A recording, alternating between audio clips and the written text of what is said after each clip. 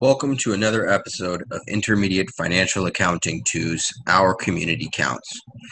In this episode, we're going to be relating the material to deferred tax. We score above Canadian demographics in a number of areas, including gender diversity.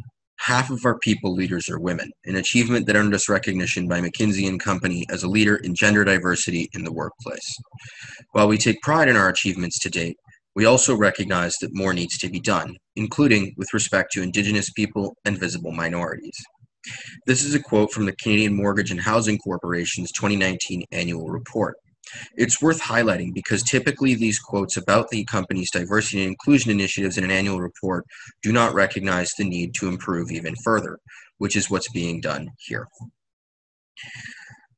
The Canadian Mortgage and Housing Corporation is a Canadian Crown corporation that fulfills numerous public functions, including providing mortgage liquidity to the market, assisting in developing affordable housing, and offering advice to the federal government related to housing concerns that concern Canadians. The organization has established a National Committee on Mental Health and Wellness. This recognizes that mental health is often an invisible source of disadvantage that can place employees at a disadvantage when considering retention or promotions. The company also encourages the use of both official languages in the workplace, English and French, and additionally has ensured that their newest office was constructed with universal accessibility principles in mind. The company itself maintains deferred income tax positions on its financial statements as it is required to.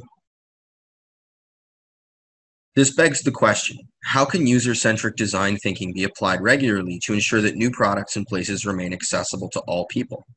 The basic idea is that if you've satisfied the needs of people appearing at both extremes of the spectrum, then you've probably satisfied the requirements of a person in the middle.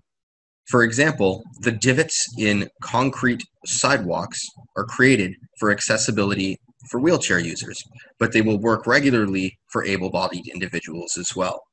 How can these principles be applied all the time to ensure that all products and places remain accessible to all people? If you'd like to know a little bit more about the Canadian Mortgage and Housing Corporation and its efforts in diversity and inclusion, the link to their website is included here.